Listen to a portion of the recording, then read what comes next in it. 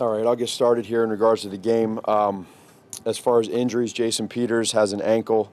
Crawford has a concussion. He's in the protocol. DHC has a forearm. Tonga has a shoulder, and Roquan with a hamstring. So that's the deals there with the players that did not finish. Tale of two halves. I think for us to be able to come out that first two quarters and do what we did, that was fun. That's good football. The guys played energized. They came out and played really good football all three phases, complementary, and I think they got to see what they can be. To come out in the second half and have, give up 16 first downs for 222 yards, and then they had that long drive there to start the third quarter, and then for the offense to go 3 and out several times in a row until the end of the half there when it's too late. That's just for us where we got to understand that when you play a great team like this, they're going to make you pay for it, and they did that with two quick scores back to back. Before you know it, you're down 8. So I thought again early on, I thought we were getting pressure on them, on Aaron. Defense or for our offense, I thought we had them off balance. I thought we had some misdirections going on, and the guys made plays. But in the end, we didn't win. We lost, and so I just wish that we could have came out here with a different result. So I'll go ahead and open it up to questions. That I don't. I mean, I think so. I know that they had something that I think they were looking at his hand or something like that, but nothing has been said to me. I think he'll be all right. I don't know. I have no idea. Yeah, the kid, he's a vet player. He just sat on it. It's a 8 to 10 yard out route. He sat on it. Justin made a good throw. I'm pretty sure he threw it on time. The kid made a good play. So he jumped it, and it's just good defense. Did you consider going for it when you had 4th and 1? Thought about it, but then thought that at that point in time, you are a little bit backed up. You could be aggressive there and go for it. I don't think you're wrong if you go for it, but I don't think you're wrong either. And you saw what happened when we punted it, So. Yeah, I think that's for all of us and for him to take away. Like, you could really see the guys coming off to the sideline on the pick six. Everyone rallied around him and told him, "Hey, man, we got you. We got your back." And what did he do? He led the team down for a touchdown. That's growth for that kid. He's so mentally tough, and when you have a guy that in this moment, in this stage, when you throw a pick six, that's not easy. A lot of guys hang on to that. Not Justin. Justin doesn't. It actually kind of probably juices him up a little bit, and he gets fired up. I thought the way he played the game today, when you have injury with your ribs, as coaches, you're always making sure you don't know how it's going to go. You don't know when he hits and how it's going to affect him. But he was smart when he ran the football, when he scrambled. He got down when he had to. He got out of bounds when he needed to. And I thought that for him being off a few weeks to play against that defense, which is pretty good, I thought he did pretty good. When your defense has been weathered like this, yeah, injuries, and you've had issues in the secondary and yeah. quarterback all season, how much of a chance do you have against Aaron Rodgers and these receivers? Yeah, I think for all of our guys, that we all understand that it's the next man up mentality. We have had some injuries, and the guys I thought have really. When you come out here in that first half and you see that you get some pressure, you try to make some plays, you force some punts, but real quick, it can change really quickly. And I felt like that third quarter when they just got the ball and just kind of they started running it, they started getting chunks with the run game, and then they scored the touchdown. And then we got to bounce back on offense and at least flip the field, worst case scenario, and we did, and we had to strip sack. They got the ball, they come back, and then they hit the touchdown. It's 2 uppercuts right in the chin, back to back. And before you know it, it's now you're trying to play catch up. And so it's no excuses with the other guys being out of the game. Our guys know that, but they're fighting. Our guys are playing hard. I think they showed it tonight, but it just wasn't good enough. Matt, the strip sack was part of a rough night for Teven. Your assessment of his first extended action? Yeah, I have to see it on tape. You're right. It's never easy coming into this league as a rookie at tackle. We needed to make sure that we helped out as much as we could with some chips and slams on the edge.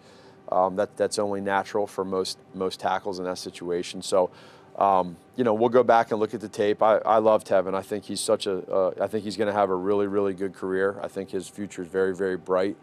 And you learn from these moments, you really do. So he'll be just fine, and he's gonna rally, and he's gonna do everything he can to get better. I think David had 1 carry in the second half. Mm-hmm. Is that a game circumstance? No, just, I think it wasn't on purpose. I wouldn't say that. I just say we didn't have many plays in that second half. And then when you get behind, you're obviously throwing the ball. You probably had a little bit more catches there in that situation. When Jakeem caught the punt Mm-hmm. at 4, were you like, boy, we could have had the ball at 20 here, Jakeem? Is that your first thought when he's that deep and he catches it? Not really. Not with what we felt we could do tonight with special teams. I mean, we felt really good about our special teams heading into this game. And it's an aggressive mentality. I think you got to pick and choose when you do return it because it can get you in trouble.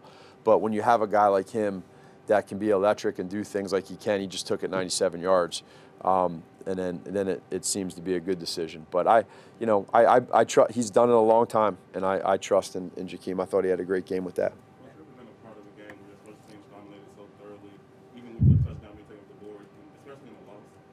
Is it what? What was the first part? The game where your special teams dominated so thoroughly, Yeah. even with one taken off the board, but especially in the loss. Yeah, no, I mean, it's the 3 phases was key. I mean, you could feel it all night, whether it was a kick return, whether it was us on kickoff return, whether it was a punt return, our field goals, with Cairo, just across the board, the special teams was just, you felt like they were going to give you great field position, and they did that. So, and then to get a muff punt fumble recovery as well, that didn't happen, but man, it would have been a pretty good night for them, and I thought they played well. How would you describe the kind of up and down emotion of this game? Yeah. You quoted at halftime as saying, Fun. "It was a lot of fun." Fun. It was fun. That's that first half, when you coach and you play that first half the way we did, that's what it's all about. That's why we do what we do.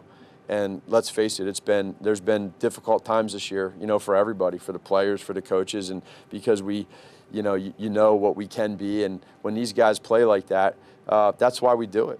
That's why we do it. And our message at halftime was, that's great, but we got to do it for quarters 3 and 4. We got to finish. And that's probably the biggest thing that these guys right now, players and coaches, just know that, not finishing that game against that team is where, we got to be better. Given the pressure and the urgency going into this season, what's the feeling at 4-9 now? Well, I mean, you know that for us, when you're 4-9, it stings. You want to be better. Again, I'm always going to just go back to these guys right now. We're focused at this game. This game meant a lot to us to get out here and get a win. And when you go back and you watch the tape and you just look at, okay, where did it go wrong? I think it's pretty simple. I mean, it's not hard to tell in the second half. So, we're 4-9 right now, and that's who we are. What adjustments did they make? It seemed like they really got the ball going in the second half. What adjustments did you see? Yeah, I again, without really knowing specifically and seeing a lot of stuff, I'll have to go back and see. I mean, they're getting on the ball quickly on some, slant routes, but then they hit the corner go down the sideline and open them up, and then they hit them down there in the end zone for the touchdown. But he's a special receiver for a lot of reasons, and he's gonna do his thing at times, and so I'll have to go back and watch the tape. With all those injuries you listed off right at the beginning, I mean, your defense was really depleted Yeah. by the second half. Did that factor into the decision to punt on 4th and inches? Well, I think maybe a little bit, but again, you could sit there and say to go for it, and I don't think you're wrong by saying that at all. But you could also punt it and try to, play that field position and see where you're at. But I just felt like, the whole game when we started getting some guys banged up, at the one drive that I felt was when they went down there and they just kept getting first down, first down. And then 2nd and 6, and then they get a first down and chew up some clock. They were milking the clock, and you could just kind of feel it being taken away, and that's just a part of the game. For you personally, knowing all that's at stake, Mm-hmm. what's this like for you? In the moment? For me, it's I just want to do everything that I can for this team and for these players. That's all I care about. I want these players to have every opportunity that they can have to win this game, and I pour my heart and soul into this for these guys, and with these coaches and just to be able to give them an opportunity to try to come up with a good game plan so that we can win this game. And we understand the significance of it. Division game, big rivalry, where we're at as a team. And so, for us not being able to have, more success in the time that I had been here against them. You know, that part's frustrating because you want to be able to be better. But the one thing that I just really, you know, love about these guys is that they come every single day, and they pour their heart and soul out there. You know, we just some places we got to be a little bit better, but it sure as hell ain't because of effort. Two more. You guys have had a rough season, and to be this far into a season that has not gone well, and be at halftime having that opportunity in your hands. Yeah. How does that feel? How does that sit with you right now to squander that? Well, I just go back to that you see in those first 2 quarters what we can be, regardless of who's not on that field, you know, for us with the injuries and stuff. And you get to see who you can be. And so I was happy for the players that they got a chance to see who they can be. And then for us to end the game and with the loss and to not finish it, that's where I know it stings in that locker room. So there's no consolation. We're 4-9.